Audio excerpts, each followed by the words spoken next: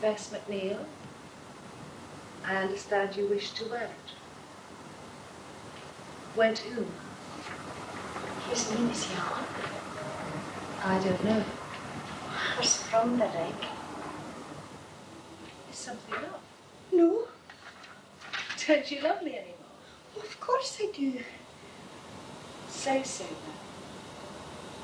I've made up my mind not to. Why not? I thought it might make you mad. Why should it make me mad? Well, if everyone says that I love you too much, if you find out how much I loved you, you might get upset.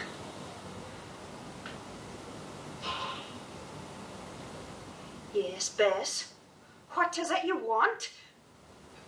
Oh, Father, I'm so wretched. I don't think I can endure it. I love him so badly. Bess McNeill, for many years you've prayed for love. Shall I take it away from you again? Is that what you want? Oh, no. Oh, no, I'm still grateful for love. It was almost like being together, him and me.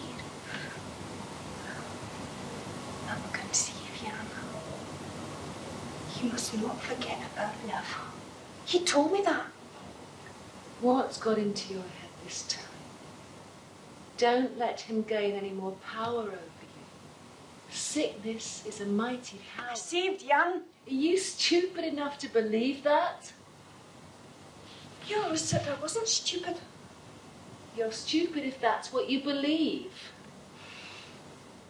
Why are you saying I'm stupid now? You can't stop me telling you when I can see you're on your way into your world of make-believe again.